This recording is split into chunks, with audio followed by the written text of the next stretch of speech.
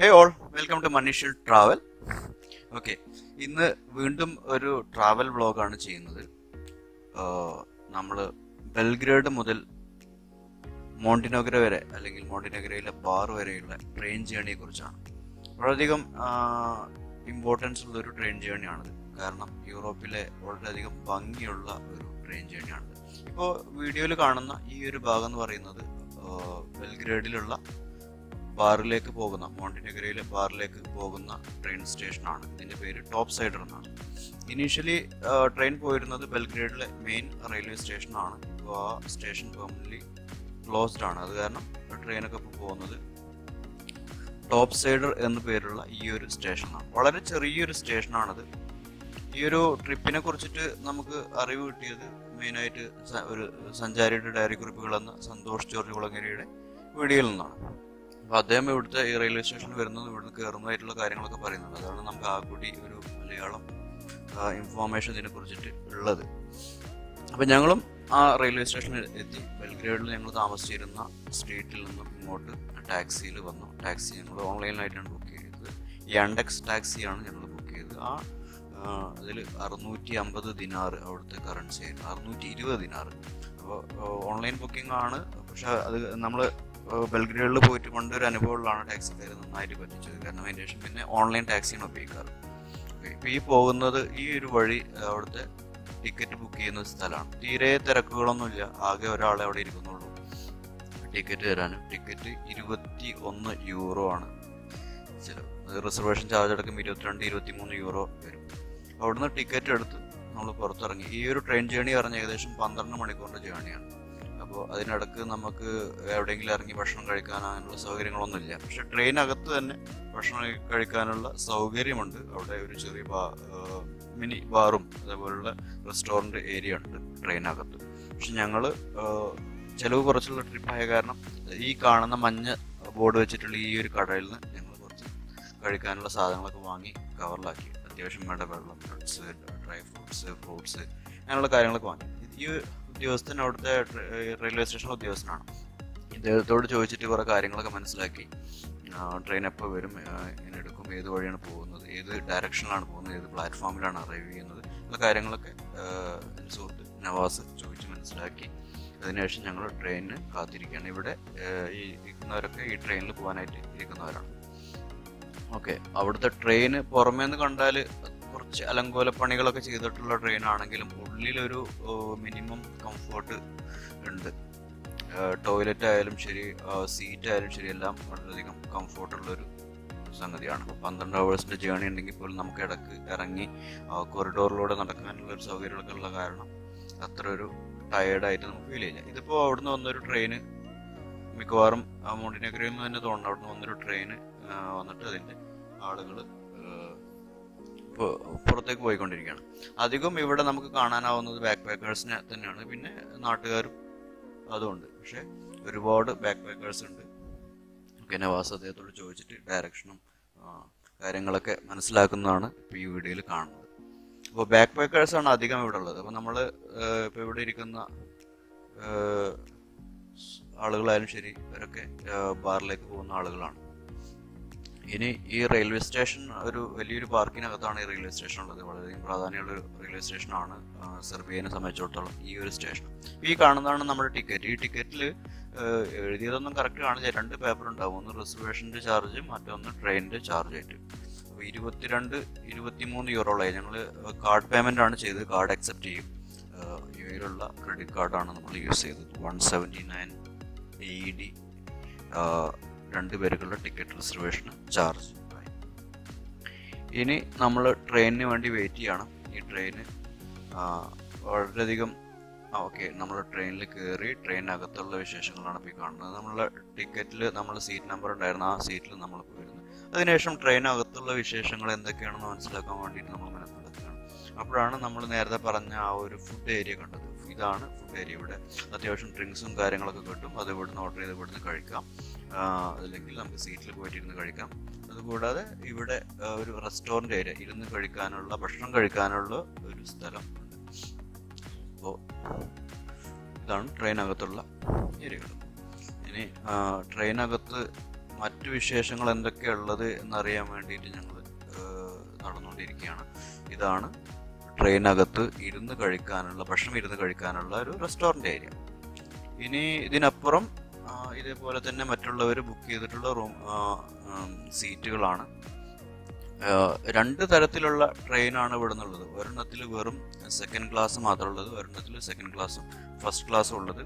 അതിലും കുറച്ച് വ്യത്യാസങ്ങളുണ്ട്. അപ്പോൾ ഇതിൽ ഫസ്റ്റ് ക്ലാസ് ഞങ്ങൾ ചോദിച്ചിരുന്നു. കാരണം ഫസ്റ്റ് ക്ലാസ് ആണെങ്കിൽ നമുക്ക് കുറേയും കൂടി കംഫോർട്ട് ആവും. 12 hours ജേണിയാണ്. ഇത് നമുക്ക് കിടന്നുറങ്ങാനുള്ള സൗകര്യം കിട്ടും. ഇതിൽ ഈ കാണുന്നത് ഒരു ക്യാബിനകത്ത്, ഒരു റൂമിനകത്ത് 6 പേർക്ക് ഇരിക്കാവുന്ന സീറ്റാണ്. നല്ല വീതിയുള്ള, നല്ല സൗകര്യമുള്ള ഒരു സീറ്റാണ്. ലെഗ് സ്പേസ് ഒക്കെ നല്ല ഉള്ളൊരു സീറ്റാണ്. ഞങ്ങൾ അതിലിരുന്ന് പുറത്തെ കാഴ്ചകളിലേക്ക് നോക്കിയിരിക്കുകയാണ്. ഈ 12 hours കാഴ്ചകൾ തന്നെയാണ്. അപ്പോൾ ഞാൻ അത്ര ധൃതി എടുത്തില്ല. നവാസ് വളരെ ആവേശത്തോട് കൂടിയിട്ട് കാഴ്ചകൾ കണ്ടിരിക്കുകയാണ്. ഈ ഒരു ട്രെയിനകത്ത് ഈ ട്രെയിനെ സംബന്ധിച്ചിടത്തോളം ഒരുപാട് കാര്യങ്ങൾ പറയാനുണ്ട്. ഈ ട്രെയിന് യൂറോപ്പിലെ തന്നെ ഏറ്റവും ഒരു സീനിക് ജേർണി നൽകുന്ന ഒരു ട്രെയിനാണ്. ഏതൊരു യൂറോപ്യൻ ട്രെയിൻ ജേർണിയെ നമ്മൾ കമ്പയർ ചെയ്യുമ്പോൾ വളരെയധികം ഭംഗി നൽകുന്ന ഒരു ട്രെയിൻ ജേർണിയാണ്. ഇത് നമുക്കെല്ലാവർക്കും ട്രൈ ചെയ്യാവുന്ന ഒരു ഡെസ്റ്റിനേഷൻ കൂടിയാണ് ഈ ഒരു സംഗതി. പക്ഷേ പ്രോബ്ലംസ് ഉണ്ട്. ഞങ്ങൾ തന്നെ തലനാരിഴക്കാണ് ഇതിൽ നിന്ന് രക്ഷപ്പെട്ടത്. ആക്ച്വലി US വിസ ഒക്കെ ഉണ്ട് വെച്ചെങ്കിൽ US വിസ ഒക്കെ നമ്മളുടെ പാസ്പോർട്ടിൽ സ്റ്റാമ്പ് ചെയ്തിട്ടുണ്ടെങ്കിൽ ഇത് ഉപയോഗിക്കുന്നതുകൊണ്ട് യാതൊരു കുഴപ്പമില്ല. നോർമലി ബെൽഗ്രേഡിൽ, അതായത് സെർബിയയിൽ ബെൽഗ്രേഡിൽ നമുക്ക് ഇന്ത്യൻ പാസ്പോർട്ട് ഹോൾഡേഴ്സിന് വിസ ഫ്രീ അറൈവലാണ്. അവിടെ നമുക്ക് വിസയുടെ ആവശ്യമില്ല, യാതൊരു പൈസയും കൊടുക്കണ്ട. അതേപോലെ തന്നെ മോണ്ടിനെഗ്രോ എന്ന കൺട്രിയിലേക്കാണ് അടുത്ത് പോകുന്നത്. ഈ ഒരു കൺട്രിയിൽ UAE റെസിഡൻസ് ആയിട്ടുള്ള ഇന്ത്യൻസിന്, UAE റെസിഡൻസിന് എല്ലാവർക്കും കിട്ടും. അപ്പോൾ UAE റെസിഡൻസ് ആയിട്ടുള്ള ഇന്ത്യക്കാർക്ക് അവിടെ 10 ദിവസത്തെ എൻട്രി ഫ്രീ ആണ്. പക്ഷെ അത് ടിബറ്റ് എയർപോർട്ടിൽ മാത്രമാണ്. അവിടെ വേറെയും പൊഡ്ഗോറിക്കയിൽ ഒരു എയർപോർട്ട് ഉണ്ട്. അവർ ക്യാപിറ്റൽ പോഡ്ഗോറിസ. നമ്മൾ പോഡ്ഗോറിക്ക എന്നാണ് വായിക്കുന്നത്, പക്ഷെ അവർ പോഡ്ഗോറിസ എന്നാണ് അതിന് പറയുന്നത്. CA ആണ്. ഓക്കെ, പോഡ്ഗോറിസയിൽ നമുക്ക് പോയി ഇറങ്ങാൻ പറ്റില്ല. അവിടുത്തെ എയർപോർട്ടിലും പറ്റില്ല. ടിബറ്റ് എയർപോർട്ടിൽ മാത്രം ദുബായിൽ നിന്ന് മാത്രം ദുബായ് മാത്രം അങ്ങോട്ട് ഫ്ലൈ ചെയ്യുന്നുള്ളൂ. ദുബായ് അതും സീസണലായിട്ട് മാത്രം ഫ്ലൈ ചെയ്യുന്നുള്ളൂ. അപ്പോൾ ദുബായിൽ നിന്ന് ടിബറ്റ് എയർപോർട്ടിൽ പോയി ലാൻഡ് ചെയ്യുന്ന ആളുകൾക്ക് മാത്രമാണ് 10 days ഫ്രീ വിസ. നമ്മൾ മൊണ്ടിനെഗ്രോയിൽ വിസ ഫ്രീ ആണെന്നും പറഞ്ഞ് ഓടിച്ചാടിയിട്ട് അങ്ങോട്ട് ബെൽഗ്രേഡിൽ നിന്ന് അങ്ങോട്ടുള്ള ട്രെയിൻ ജേർണി ആസ്വദിക്കാന്ന് പറഞ്ഞിട്ട് ബെൽഗ്രേഡിൽ വഴി പോയാൽ ചിലപ്പോൾ നിങ്ങൾ പെട്ടേക്കാം. അപ്പോൾ ഈ ഒരു ട്രെയിൻ ഇങ്ങനെ പോയി നമ്മളെ ബെൽഗ്രേഡ് എക്സിറ്റ് എത്തിക്കഴിഞ്ഞാൽ അവിടെ ബെൽഗ്രേഡ് ഇമിഗ്രേഷൻ അതോറിറ്റി ആളുകൾ വരും. നമ്മൾ ട്രെയിനകത്ത് വന്ന് അവർ എല്ലാവരുടെയും പാസ്പോർട്ട് കളക്ട് ചെയ്ത് കൊണ്ടുപോകും. നമ്മൾ ഇറങ്ങേണ്ട യാതൊരു ആവശ്യമില്ല. അവരിറങ്ങി നമ്മുടെ പാസ്പോർട്ട് എടുത്ത് കൊണ്ടുപോകും. എന്നിട്ട് പാസ്പോർട്ടിൽ സ്റ്റാമ്പ് ചെയ്ത് തിരിച്ചു കൊണ്ടുവരും. ഞങ്ങൾ തിരിച്ചു കൊടുന്നപ്പോൾ നമ്മുടെ പാസ്പോർട്ട് യാതൊരുവിധ സ്റ്റാമ്പും അവർ വെച്ചിട്ടില്ല. അപ്പോൾ തന്നെ നമുക്ക് ഒരു പ്രോബ്ലമായി. ഓക്കെ, നമ്മൾ എന്തായാലും വന്നു എന്ന് വിചാരിച്ചിട്ട് യാത്ര തുടർന്ന് അടുത്തത് ഉടൻ തന്നെ മോണ്ടിനെഗ്രോയുടെ ഇമിഗ്രേഷൻ പോയിന്റിൽ ട്രെയിൻ നിർത്തും. അവിടെ നിർത്തിയിട്ട് മോണ്ടിനെഗ്രോ ഇമിഗ്രേഷൻ അതോറിറ്റീസ് വന്ന് ഡയറക്റ്റ് വന്നിട്ട് അവർ പാസ്പോർട്ട് മെഷീനിൽ സ്കാൻ ചെയ്യുക, ഒപ്പം സീൽ ചെയ്യാറ് 2 പേരാണ് വന്നത്. പക്ഷെ നമ്മുടെ പാസ്പോർട്ട് സ്കാൻ ചെയ്തു, പക്ഷെ സീൽ അവർ ചെയ്തില്ല. അവർ ചോദിച്ചു നിങ്ങൾ എങ്ങോട്ടാണ്, എവിടുന്ന് വന്നു, ഏതുള്ള കാര്യങ്ങളൊക്കെ ചോദിച്ചു. അപ്പോൾ തന്നെ ഞങ്ങളുടെ ക്യാബിനുള്ള ഒരു മോണ്ടിനെഗ്രോ ഇതിലുള്ള ആളോട് ഞങ്ങളുടെ വിശേഷങ്ങളും ഞങ്ങൾ എവിടുന്ന് എങ്ങോട്ട് പോകുന്നു എന്നുള്ള കാര്യങ്ങളൊക്കെ പറഞ്ഞിരുന്നു. അപ്പോൾ ഭാഗ്യത്തിന് അദ്ദേഹം ഇവരോട് സംസാരിച്ചു. അദ്ദേഹം സംസാരിക്കുമ്പോൾ കുറച്ചും കൂടിയും അവർക്ക് അക്സെപ്റ്റ് ചെയ്യാൻ പറ്റില്ല. അപ്പോൾ അദ്ദേഹം വിശേഷങ്ങളൊക്കെ പറഞ്ഞു കൊടുത്തു, ഇങ്ങനെയാണ് ഇവർ വന്നതെന്ന് പറഞ്ഞു. അപ്പോൾ അവർ പറഞ്ഞു ഇവിടെ ഇങ്ങനെ വരാൻ പാടില്ല, നിങ്ങൾക്ക് ഷെങ്കൻ വിസയോ അല്ലെങ്കിൽ US വിസയോ നിങ്ങളതിൽ ഉണ്ടെങ്കിൽ നിങ്ങൾക്ക് വരാം, അതല്ലെങ്കിൽ നിങ്ങൾ എയർ വഴി ടിബറ്റ് എയർപോർട്ട് മാത്രമാണ് വരേണ്ടതെന്ന് പറഞ്ഞു. ഞങ്ങളൊരു ഫ്രണ്ട് ബെൽഗ്രേഡിൽ നിന്ന് ടിബറ്റിലോട്ട് എയർ വഴി പോയിരുന്നു. അപ്പോൾ അവന് യാതൊരു പ്രോബ്ലം ഉണ്ടായില്ല. നമ്മൾ ഈ ഒരു ട്രെയിൻ ജേർണി ആസ്വദിച്ച് പോകണമെങ്കിൽ നമ്മൾ US വിസ മേക്ക് ഷുവർ ചെയ്യുക, അല്ലെങ്കിൽ മോണ്ടിനെഗ്രോയിലത്തെ വിസ സെപ്പറേറ്റ് എടുത്തിരിക്കണം, അല്ലെങ്കിൽ ഷെങ്കൻ ഉണ്ടായിരിക്കണം. ഞങ്ങൾ ഈ ഒരു വഴി ട്രൈ ചെയ്യാതിരിക്കും. അപ്പോൾ ഈ ഒരു ട്രെയിൻ ജേർണി എല്ലാവർക്കും വളരെയധികം ആസ്വദിക്കാൻ പറ്റിയൊരു സംഗതിയാണ്. നവാസ് എന്നെക്കാളുപരി വളരെയധികം ഇഷ്ടത്തോടു കൂടി ട്രെയിൻ ജേർണി എപ്പോഴും പുറത്തേക്ക് നോക്കി ഇരിക്കുകയായിരുന്നു. ഞാൻ അധിക സമയത്തും ഒരുപാടുണ്ടല്ലോ, 12 മണിക്കൂറിൻ്റെ ഉണ്ടല്ലോ, ഇടയ്ക്ക് എവിടെയെങ്കിലൊക്കെ കാണുന്ന കരുതി അധിക സമയത്തും കുറച്ച് ഉറങ്ങാനും വിശ്രമിക്കാനും ഒക്കെ ആയിട്ട് ഞാൻ അധികം നേരം സീറ്റിൽ തന്നെയായിരുന്നു. ഈ ഒരു ട്രെയിൻ ജേണിയിൽ വേറെ കാര്യങ്ങൾ പറയുന്നത്,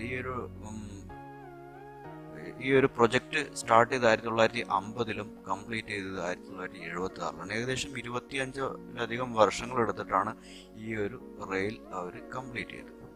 അപ്പോൾ ഇതിനായിട്ട് അവർ ഒരുപാട് തുരങ്കങ്ങൾ ഉണ്ടാക്കിയിട്ടുണ്ട്. 435ഓളം ബ്രിഡ്ജസ് ആണ് ഒരു മലകളിൽ നിന്ന് മറ്റേ മലകളിലേക്ക് കണക്ട് ചെയ്യുന്നതിന് വേണ്ടി. ഈ ഒരു 296 മൈലാണ്, 476 കിലോമീറ്റർ ഉണ്ട്. അതിൽ അവരുണ്ടാക്കിയിട്ടുള്ളത് 430-ലധികം ബ്രിഡ്ജസ് ഉണ്ടാക്കിയിട്ടുണ്ട്. അത് കൂടാതെ 250ഓളം ടണലുകളാണ് ഉണ്ടാക്കിയിട്ടുള്ളത്. ട്രെയിൻ ജേണിയുടെ വലിയൊരു ഭാഗം കടന്നു പോകുന്നത് ടണലിനകത്തു കൂടെയാണ്. പലപ്പോഴും ഇരുട്ട് നിറഞ്ഞ ടണലിനകത്തു കൂടെയാണ് ട്രെയിൻ ജേണിയുടെ വലിയൊരു ഭാഗം കടന്നു പോകുന്നത്. അങ്ങനെ ഈ ഒരു ട്രെയിൻ ജേണി ആക്ച്വലി പോകുന്നത് ബാറിലേക്കാണെങ്കിലും ഞങ്ങൾ ഇവരുടെ തലസ്ഥാനമായിട്ടുള്ള പൊഡ്ഗോറിക്കയിലാണ് ഞങ്ങൾ ഇറങ്ങിയത്. പൊഡ്ഗോറിക്ക ഇറങ്ങിയിട്ട് അവിടെ റൂം എടുത്ത് അവിടെ താമസിച്ചിട്ട് അടുത്തതായിട്ട് ഞങ്ങൾ കോട്ടൂർക്ക് പോവുകയാണ് ചെയ്തത്. പൊഡ്ഗോറിസ അവരുടെ ക്യാപിറ്റൽ സിറ്റിയാണ്. ക്യാപിറ്റൽ സിറ്റിയിൽ നമ്മൾ പ്രതീക്ഷിക്കുന്ന ഒരു വമ്പൻ റെയിൽവേ സ്റ്റേഷനൊന്നും അവിടെ ഇല്ല.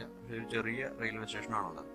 ആ സ്റ്റേഷനിൽ ഞങ്ങൾ ഇറങ്ങി ഞങ്ങൾ അവിടുത്തെ സിം എടുത്തു. €5 കൊടുത്തു കഴിഞ്ഞാൽ ഏകദേശം 500 GB നെറ്റുള്ള സിം നമുക്ക് കിട്ടും. അപ്പോൾ 2 സിം എടുത്തു. ഒരു സിം എടുത്ത് എൻ്റെ ഇൻഫിനിക്സ് ഫോണിൽ M10 എന്നുള്ള സിമ്മാണ് ഞാൻ എടുത്തത്. ആ സിം എൻ്റെ ഫോണിൽ സപ്പോർട്ട് ചെയ്തില്ല. ഒരു സിം മതി എന്നുള്ളൊരു ധാരണയിലായിരുന്നു ഞങ്ങൾ. പക്ഷേ അത് സപ്പോർട്ട് ചെയ്യാത്ത കാരണം അത് നവാസിന് കൊടുത്ത് ഞാൻ ടെലിനോർ എടുത്തു. ടെലിനോർ അഗെയിൻ €5 മാത്രമേ ഉള്ളൂ. നമുക്ക് കിട്ടുന്നത് 1000 GB ആണ്. അതിൽ നമ്മളിപ്പോൾ ഒരു 5 GB ഒക്കെ ആയിരിക്കും മിക്കവാറും ഉപയോഗിക്കുന്നുണ്ടാവും. ഇതിപ്പോൾ നെറ്റ് നോക്കിയിരിക്കാൻ പറ്റില്ല, അല്ലെങ്കിൽ വീഡിയോ കണ്ട് 100 GB നമുക്ക് യൂസ് ചെയ്യണം എന്നുള്ള ഓപ്ഷൻ ഇല്ല. വെറുതെ ഈവൻ നമുക്ക് 10 GB കിട്ടിയാലും it's well enough to fulfil all our requirement. ഇപ്പോൾ ട്രെയിനും ഏകദേശം മലനിരകളൊക്കെ കഴിഞ്ഞ് സിറ്റിയിൽ അല്ലെങ്കിൽ ആൾ താമസമുള്ള ഏരിയകളിലേക്ക് എത്തിക്കൊണ്ടിരിക്കുകയാണ്. ഇനി അടുത്തത് അപ്രോച്ച് ചെയ്യാൻ പോകുന്നത് പൊഡ്ഗോറിസ സ്റ്റേഷനാണ്. പൊഡ്ഗോറിസ സ്റ്റേഷനിൽ നിന്ന് ഞങ്ങൾ ഇറങ്ങിയതൊക്കെ പറഞ്ഞ് അവിടുന്ന് ഞങ്ങളുടെ റൂമിലേക്ക് പോകാൻ വേണ്ടിയിട്ട് ടാക്സി വിളിക്കാൻ ടൂറിസ്റ്റ് ഇൻഫോർമേഷൻ ഡെസ്ക് അവിടെ ഉണ്ട്. അപ്പോൾ അവിടെ പോയിട്ട് വിളിച്ച ഏറ്റവും നല്ല സത്യസന്ധമായ വിവരം കിട്ടുമെന്ന് കരുതിയിട്ട് അവിടെ പോയിട്ട് നമ്മൾ പറഞ്ഞു ഇതാണ് സ്ഥലം, അങ്ങോട്ട് പോകണം എന്ന് പറഞ്ഞപ്പോൾ അവർ പറഞ്ഞു €5 പറഞ്ഞു. ഞങ്ങൾ വേഗം ഓടിച്ചാൽ കയറി. ഓക്കെ, വീഡിയോ കഴിഞ്ഞു. Okay, thanks for watching. Be back with more videos. Thank you.